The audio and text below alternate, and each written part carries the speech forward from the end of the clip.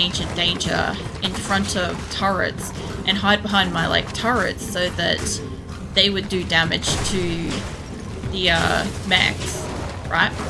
And the idea was that I was going to take less damage, I wasn't going to need as many people, and we were hopefully going to get through it with like less casualties and stuff, right? But then I realized when I was fucking brushing my teeth like fucking last night, I'm sure it was like last night, right? It occurred to me that I could probably do the same thing with the defoliator ship that's landed, except on the other side of my map. So basically, like, I won't be able to like pop open an edge of a building and like hide in that, or like hide around the corner or whatever, right? I can't do that because of like how it is and where it is and stuff, right? But my thoughts are maybe I can check if I've got turrets in that area and activate them, because if I can, all I need to do then is use my EMP blasters, the 3 people that can actually stun the mechs, to kind of like wake them up, stun them, and then like force them towards the turrets. Of course, like most of my colony's like really pissed off at the moment because like so many people died. They're kind of like in like dealing with it, kind of in mourning, right? So I'm guessing I'm gonna still have to wait like a day or so to be able to deal with that, or like probably a couple of days in game. But yeah, that's essentially how I think I might be able to fix the problem. Whoa, shit. Is kind of like stand back and let the turrets do some of the heavy lifting, because they can't, the enemies that have landed can't do ranged attacks, which means they still have to run past them. Like the turrets aren't going to do a lot of damage, but if they could do some, and then if I have gunners and stuff and animals, we could probably take them out with like the least amount of casualties. No matter how I played through it, it looked like I was going to take a lot of like death, you know. And it's not that I don't want any colonists to die. I understand my colonists will die and I will inevitably like lose people and stuff. But I do feel like there had to be a way to do it where hopefully if I could avoid people dying, avoid creatures dying and stuff like that, but still get rid of it and like progress and survive kind of thing. And I think I figured out that that's the best way to do it, because I couldn't, like I've tried it a few different ways. I actually worked out I spent 2 hours trying to like attack this defoliator ship thing that landed, and I'm like, because I thought I only did it for about an hour, something like that. I normally like give difficult battles like about 1.5 hours of my time if shit's like going south, because I want to have like a solid crack at it, you know. I don't want to just like give up after like 2 rolls kind of thing. But I probably have to go back. But yeah, this was basically like, I think I tried like 4 different ways. The only way that I think is going to work is the way that I haven't tried yet, so I'll try that. Good day. I also hate kind of like wasting the extra time that I could be advancing my colony through battles.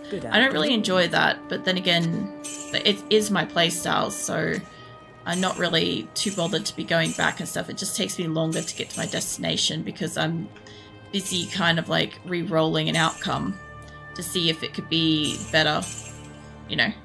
These look awesome. Attack rating, mana, stolen per hit, enhanced defense, fire resistant. Yeah, I like the fire resistant shit.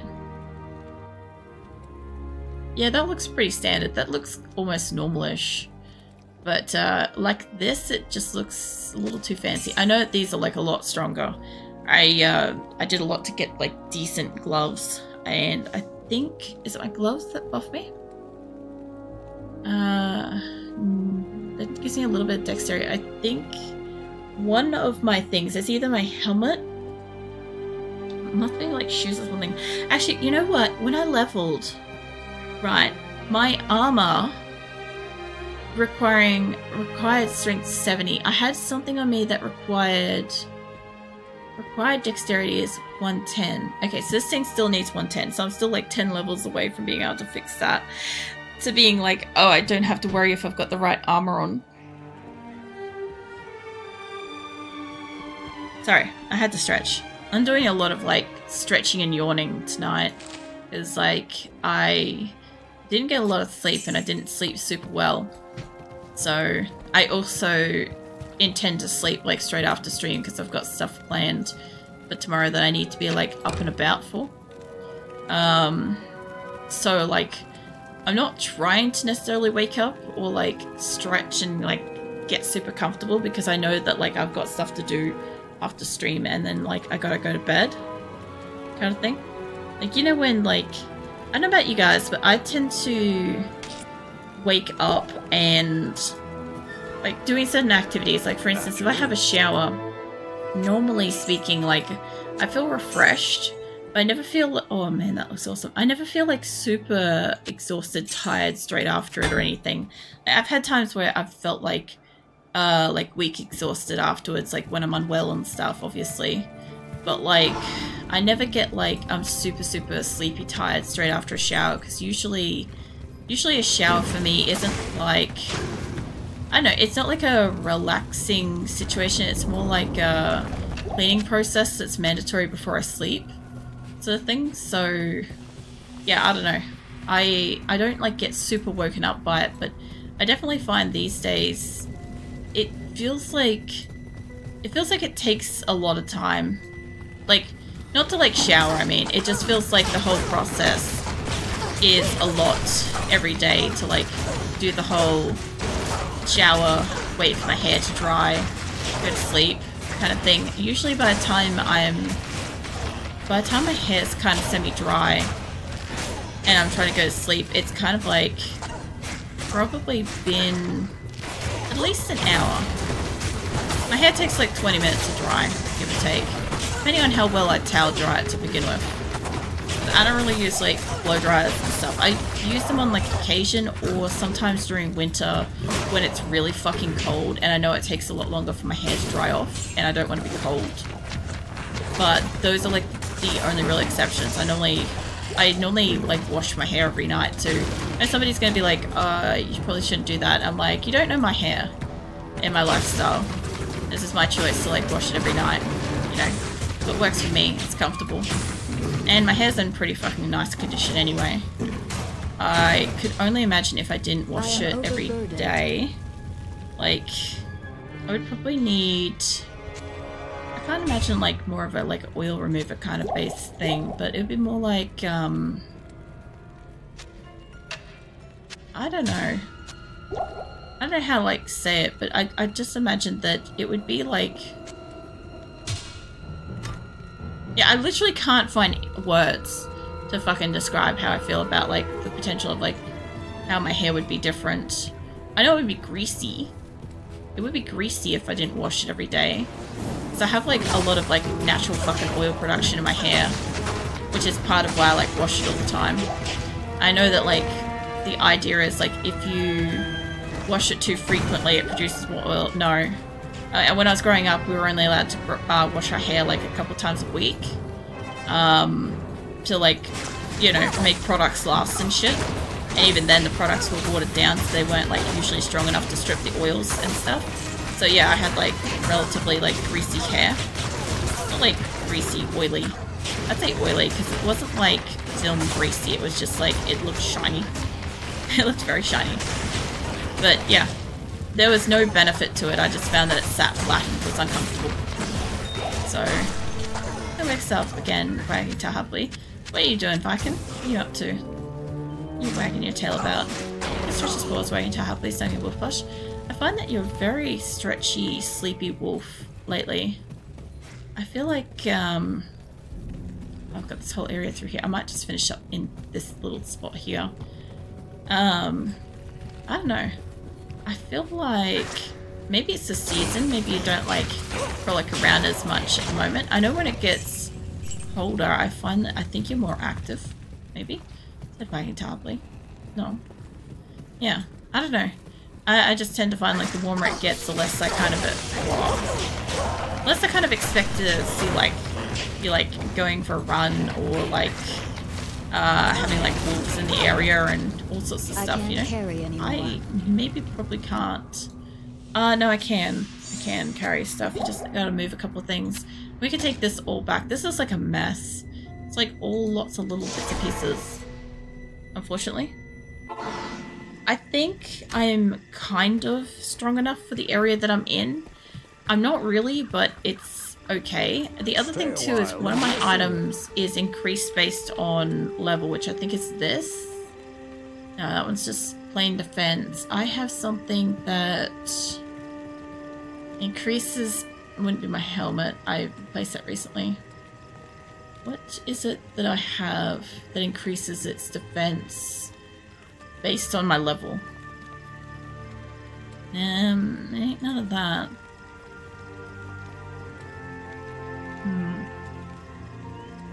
Oh, that one's a requirement, it's 20% less. That would explain how I'm able to use a lot of shit.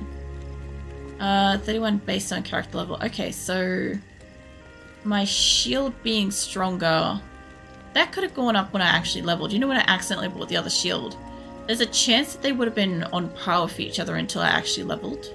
Maybe. Because, like, it'll go up based on my character level. Good evening.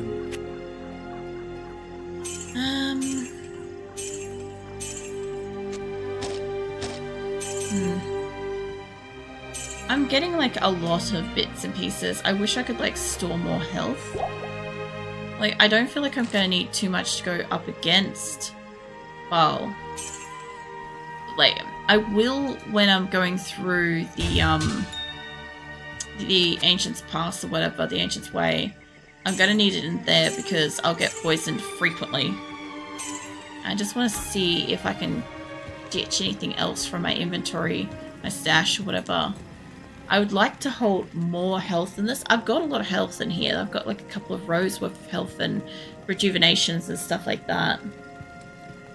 Like the full rejuvenations. If I don't spam those, if I can actually control myself when I get them, they should be quite useful. Dexterity, lightning resist.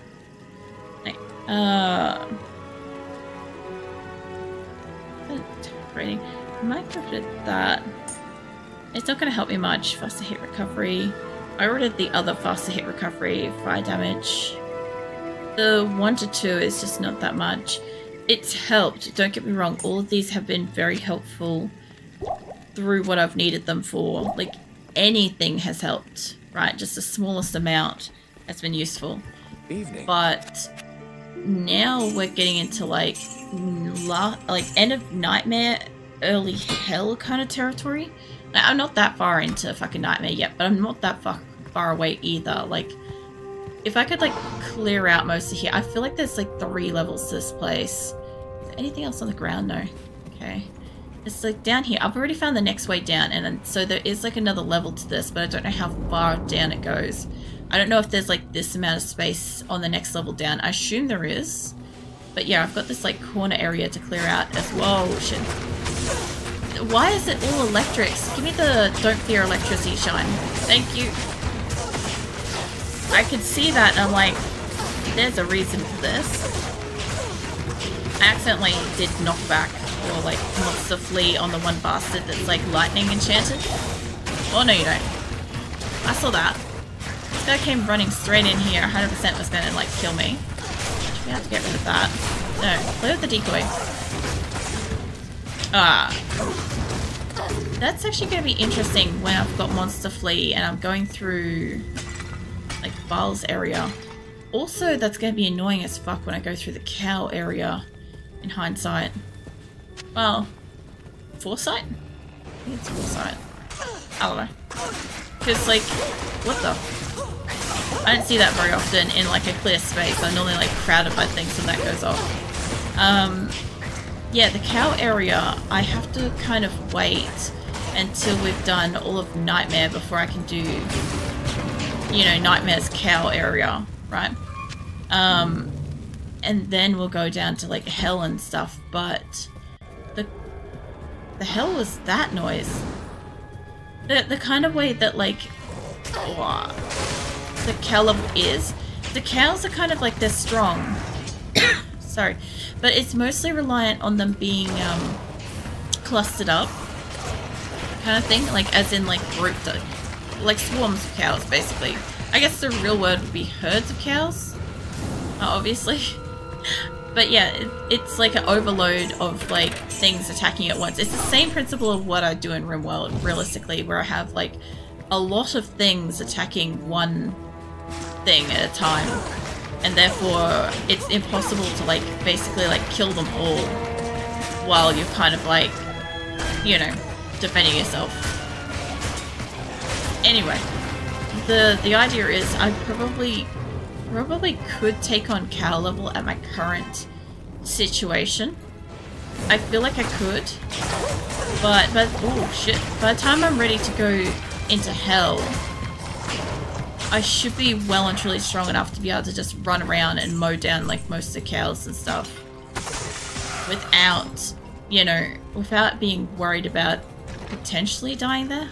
Because I think like the first time we went in there, I was like, once I like figured out how to get fucking back in there, was like so underpowered for it. I had to like wait. I had to like wait until like I was able to do like the next area. Mind you, if I don't pick up everything, if I went down the cow level and I loaded myself up with some charms extra, right, and I just ran around and killed everything but didn't collect all the loot, like it's going to cost me a lot of like town portals back and forth again, but it'll be a lot faster, I think. Like, it's going to take me about the exact same amount of time. It's just a lot less like stop starting with battles and shit, which will be a bit easier. It's what I used to do in like after like the first time I experienced it. So it's kind of interesting too that progressively speaking, as I'm playing through this, there's times when I remember more of how I would have done something by the time I was at that point in the game. And it fascinates me because, like, from my perspective, like, it feels a lot like I'm remembering as I play. And I don't mind that, because, like, I remember a lot of it, but a lot of it is also, like blow by blow coming back to me by having the same character, by doing the same things. Like, I know what to do next most times because it's just logically the next step for, like, what I'm doing. Like, more so than, like, a super highly detailed planned action or something. It's just exactly what I would have done. And it's really fun because, like, it's almost like, I would say it's almost like subconscious at this point on this playthrough. Whereas every other playthrough where I haven't had a character that's like statted like this with the crippled stats and stuff like that, it's like I'm already at the end advancement, and that's how I play through those all the way through, kind of thing. So it's interesting that it's kind of also curbing me towards like almost instinctually what I do in those scenarios. So yeah, it's fun. It's fun in the sense that, like, I don't know, it's intuitive. I don't know, it sounds like it's like really, I don't know, stupid in the sense, because like I either should remember exactly how to do everything or I should have a plan or something. But it just, everything I've done with this character has felt right for her and for how I played her originally. And it makes me very happy because I'm like, it's nice to have like everything kind of flowing the same way. There was a tome back there, I just realized. I will have to go back. That's probably where... Oh, hold on, there's a portal here. I missed a glacial trail portal? There's no way I missed a glacial trail portal. Wait, a ticket. Oh yeah, I got the Crystalline passage. I haven't got that yet. Wait, did I bypass a quest? No. Okay, that's fine. Just like, I feel a bit weird about like seeing that light up the way it does. Yeah, I'll go down and get this corner, then I'll go up to where the book is, and I guess we'll go down to next level. It's a little bit confused to see a little book over here. And it's really hard to see. But yeah, I'll go and I'm guessing that's where what's-his-face is that I have to activate and he's not actually there, I think. And then I have to like keep going, which reminds me a lot of like Diablo 4. They did something similar with that, with the you know, the first necromancer and everything, and he's just like, I'm not actually here and you have to kill me like so many times and stuff. Oh yeah. Nice. I kind of feel like it's that again, which is probably why I didn't mind that, because it's probably like a repeat of this, like very a little bit. Look at that. These evil urns, let me put that there. Ooh, champion razor spine. I love their noises, I really do. They just seem disgruntled, and I like that. I like the disgruntled little like demon thing. I don't know what to call it. Like, I know what it's called, I just like, I feel like it has a better way of expressing it. It's like little, like, I was gonna call it fuzzy, honestly. It's more like spiny, but yeah. Same difference, basically. 2 more levels. Alright, how are we flowing for this? Lives.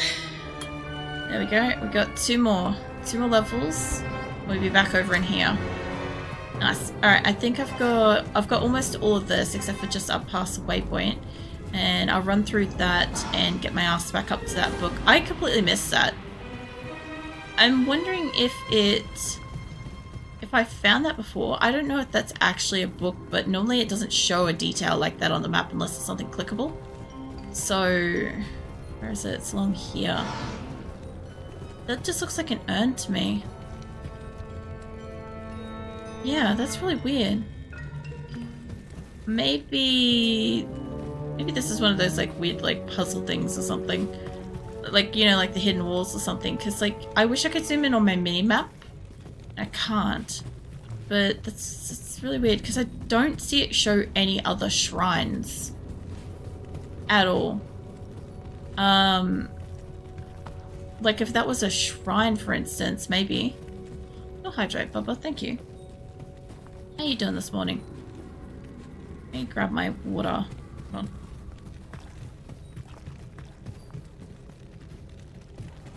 I could definitely do with some of that water. Now we'll stretch too. I'll stretch just before I go down here because I don't want to get attacked once I walk in. But this will be halls of pain. Oh, my neck. It's like the back of my shoulders keeps stretching my neck. I can't remember how big this place is. Ah, hey, what are you up to, Bubba? What's on your morning's agenda? I've got, basically after stream tonight, I'm kind of like going to bed. Well, I've got to do a couple of things. I've got to go back to bed because I've got an aircon installed tomorrow. So I'm not streaming tomorrow or Friday. So, you know, Friday is my partner's birthday, so I'm not streaming because, like, it's his birthday. Oh, shit. I was supposed to go, oh, crap. I was supposed to go out to dinner on the weekend. That'll be interesting. I think we're going to I can't carry anymore. Korean barbecue. And initially it was going to be a Japanese, like, I don't know how you call it. I don't know how to describe it specifically, but it was like a Japanese restaurant that had... I am overburdened. Like steak? I don't know. It was like a Japanese like steak specialty place thing. I don't know. It's changed like a few times so far. It was supposed to be like potentially like a steakhouse thing. Good day. Then to like a smokehouse, like, you know, like one of those like traditional barbecue kind of like cook up things. And then it was supposed to be the Japanese one, steaks. Now it's a Korean barbecue. It's the plans for this weekend have been like morphing all over the fucking place. But I'm not mad. I like either or. And since I've been able to like tentatively be able to eat like some meats without getting sick and stuff, I'm kind of like looking forward to potentially being able to like maybe taste test some shit. You know? Might be fun. Plus like Korean barbecues always have like a fuck ton of like sides too. Like good shit, like, you know, some great kimchi and like some like bean salad shit and fuck knows what else. But I just like it.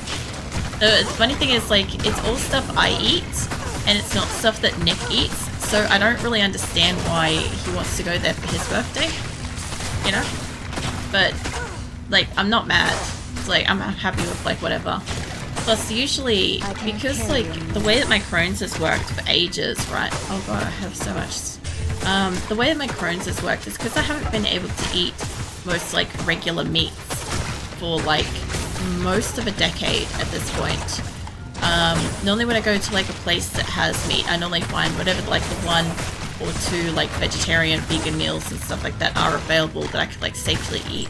I usually, in restaurants, tend to go for, like, more vegan meals because they have a higher standard of preparing it without contamination. So that's been safer for me over the long run. But, Jesus, that, like, barely missed any of that first shot. But, yeah, I normally would get tteokbokki, it's called, from, like, a Korean barbecue kind of place. It's, like, rice cakes in, like, gochujang, like spicy chili paste sauce kind of thing with like a heap of melted cheese on top. There's nothing special, but it's like, it's just good tasty food. If you can get like a cheapish like alcoholic drink to kind of pair with it, it goes really well with like the cheaper shit kind of thing, because it's like I would call it like a beer food kind of thing. Not beer specifically, but it's a drinking food for sure. Like, it's one of those ones where it just gets better if you can have a drink with it, you know? So, yeah, I don't know. I kind of still want to just eat that. This is the funniest thing, is like, I have the choice now that I can potentially, if I'm feeling well enough on the weekend, I can potentially try some kind of, like, meat-ish dish with less risk of getting, like, violently sick, or like a low risk of being like unwell later. Hello. Kind of thing, which is nice, right? But like, I kind of also like the shit that I've grown to like from like not being able to just eat whatever. And you know, like anytime you go to like a restaurant where, you know, you like the food and stuff like that, right? Like, I don't know about you guys, but I'm one of those people that like order the same shit from a restaurant. Like, I go there and I make my first initial assumption of what I would like to eat from that restaurant, and that is the thing that I only ever eat from that restaurant for the rest of the like time I ever buy from it. I never get to like try like other menu items and stuff like that, because I'm like, once I find something I like, unless it's shit the first time, then I normally give something else a go next time. But generally speaking, I'm like, if I find a winning item on the first go, I don't want nothing else. Very rarely I'll try something else, but then you have that small dissatisfaction, or at least I do, with I've eaten something, but it wasn't the thing I went there and usually get. So I left like a little bit unsatisfied with the fact that I didn't get to eat the thing that I would normally have. And so like, I don't know if like my brain had an expectation or something. I can't carry anymore. But yeah, it's one of those like lets you down later kind of like situations. But yeah, I don't know what I'm gonna do. I'm pretty much gonna just like wait to see how I'm feeling, because like, if I'm still kind of like touch and go a bit unwell, like just sorry, my voice is like fucking finally catching up, being like overused. So if I'm not super well, like if I've still got like an upset stomach or I'm stressed about RimWorld, I probably won't taste test anything to like try it.